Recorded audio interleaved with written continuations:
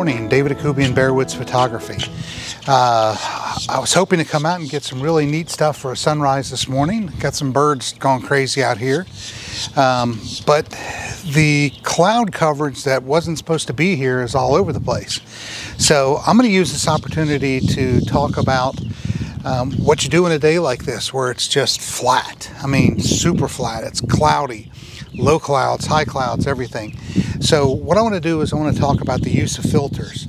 And I'm going to do some examples and I'll talk you through each one where we got some wind, so there's a lot of ripples, which sort of takes away from the scene, because most of what I'm going to do, I'm going to convert to black and white anyway. So I'm looking for contrast, the contrast of the black, the contrast of the white. So what I want to do is I'm going to do an example without a filter to show you what happens to the ripples and how it detracts from the image. Then I'm going to use a series of filters. I'll use a 4-stop or a 5-stop filter. I'm trying to remember which one it is. I think it's 4-stop. Then I'm going to use a 10-stop and show you the difference.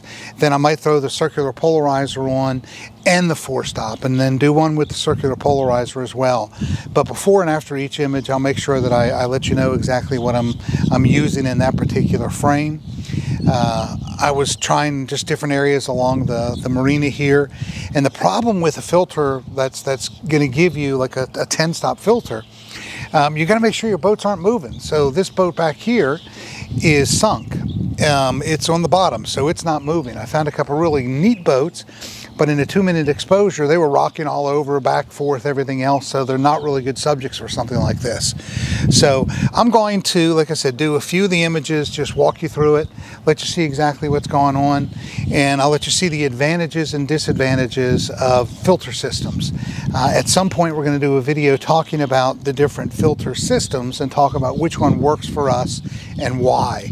My teaching partner, Cecil Holmes, will be in today, and the two of us together, we're going to experiment with a lot of these things and see what we can do. So let's get some images and see what we can do. So this first frame, what I'm doing is I'm using no filter at all. I've simply just got the camera set up at f5.6. I'm going to do all the frames at 5.6. Shutter speed is obviously going to change. I may have to vary the ISO a little bit to keep the exposure somewhat reasonable. But this is without any filter at all. Okay, now I've got a circular polarizer on there, and what I'm going to do is I'm going to turn the polarizer. Now, I probably could set this up to make it a little easier, but oh well.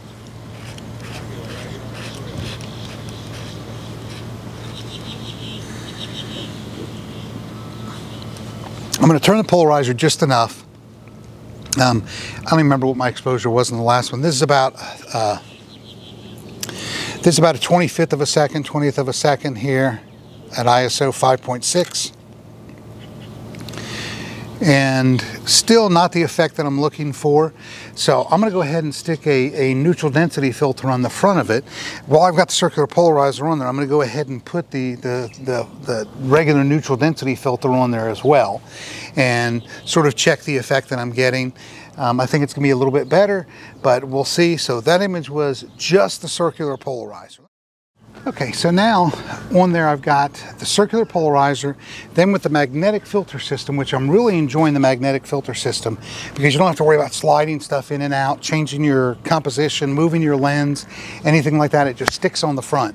One big knock on filter systems in the past has been the fact that you've got to slide them in, and when you're sliding them in, you get light leaks. They can get in between the glass and everything else. With these magnetic ones, you don't have that because it seals up against each other, and that works really well. So with this particular image, like I said, I've got the ND6, right? ND4, which is a 0.6, which I think is a 3-stop. I wish they would just say 2-stop, 3-stop, whatever on there versus all the NDs and everything else. But anyway, I believe it's a 3-stop with the circular polarizer. I'm getting a half a second at 5.6 at 100. Let me take this off here. So yep, half a second, 5.6. looking better, starting to smooth that water out really nice. Let me take the circular polarizer off, do a shot like that just to give you an idea of what it looks like as well. All right, now on this exposure, I'm simply using that 3-stop neutral density filter, no circular polarizer. I've got a shutter speed of 1/6 of a second at 5.6 at 100 ISO. Let's take a look. Looks good. Starting to get that effect that I'm really looking for. I think the 10-stop is going to be the way to go. Let's put the 10-stop on there and see what happens. Okay, for this final exposure, I'm using the ND1000, which is a 10-stop filter. I don't want to do it with a circular polarizer because I don't want to remove the glare. I want this glare to help give me the contrast. So I'm just going to do the 10-stop, not a circular polarizer. I may even stack, you know what, I may stack the 4-stop or 3-stop with the 10-stop and see what happens. Right now at 100 ISO at 5.6, I'm getting 15 seconds. So it's definitely gotten brighter out here since I was doing my test earlier. I was at 2-minute and 4-minute exposures.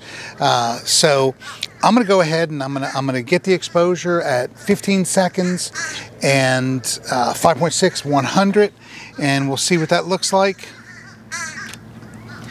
It's going to be the effect that I think that I'm looking for because it smooths the water out really nice, gives me a lot of high contrast, the glare of the reflection of the clouds above me, but it gives me good detail and everything down below. So I may play with this. I may, let's see, looking really good. I'm going to do one exposure at 30 seconds at f8 and just to get a little more depth of field.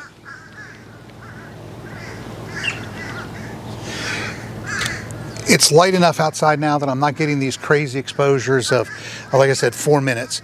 So I'm going to go ahead and I'm going to do this. Then I'm going to stick the 3-stop on top of it. And that's going to give me a 1-minute, 2-minute, 4-minute exposure.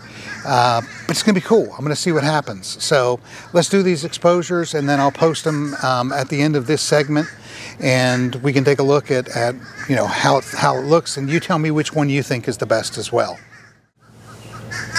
So the 30-second exposure looked really good, but for grins and giggles, I'm going to go ahead and put the 3-stop on there, give me a 4-minute exposure, because 30 seconds, then you get 1 minute doubling it, 2 minutes, then 4 minutes. The hardest part about this whole thing is the math. There are apps for it, but I'm old school. I don't use the apps and stuff. So I'm going to go ahead and I'm going to release my shutter. I've got it in bulb mode, and in 4 minutes, which will timing it now, you know, I can show you these exposures as well. And part of the reason I'm doing this little segment right here is while I'm doing this, you're going to hear my voice, but you're going to see the image that I actually captured. I'm not going to sit there and make you listen to me and these birds going crazy for the next 4 minutes. So I'm going to leave you at this while I finish this exposure, and then I'll get back to you. As I was doing that exposure, I realized that I'd miscalculated. Yeah, it happens. That's why they have the app, so you don't have to rely on math like I'm doing. But it should not have been a 4-minute exposure. It should have only been about a 2-minute. I'm going to give it a little bit more. I'm going to give it a 3-minute exposure because back in the film days, there was something known as reciprocity failure, that the longer the exposure, the more time it needed to make up for it. Digital's not as bad, but I'm going to go ahead and add, you know, like a half a stop or so. So I'm going to do it at a 3-minute exposure. So hopefully you were able to get a little bit of information as to why you should use filters, when you shouldn't use filters as well, and give you an idea of the type of filters or the different filters that you're looking for, whether it be a circular polarizer, a neutral density, a dark polarizer, a neutral density CPL combination, circular polarizer combination, or even a 10-stop filter. So hopefully you were able to pick up some of that. If you were, go ahead and give me a thumbs up at the end of the video. If you don't already subscribe to my video channel on YouTube, please do. And down here in the corner, there's a little bell. If you'd like to ring that bell, it'll give you notifications as to when I post videos. But beyond that, have a great day. It's a beautiful day to be out, regardless of whether there's sun or not. So thank you again.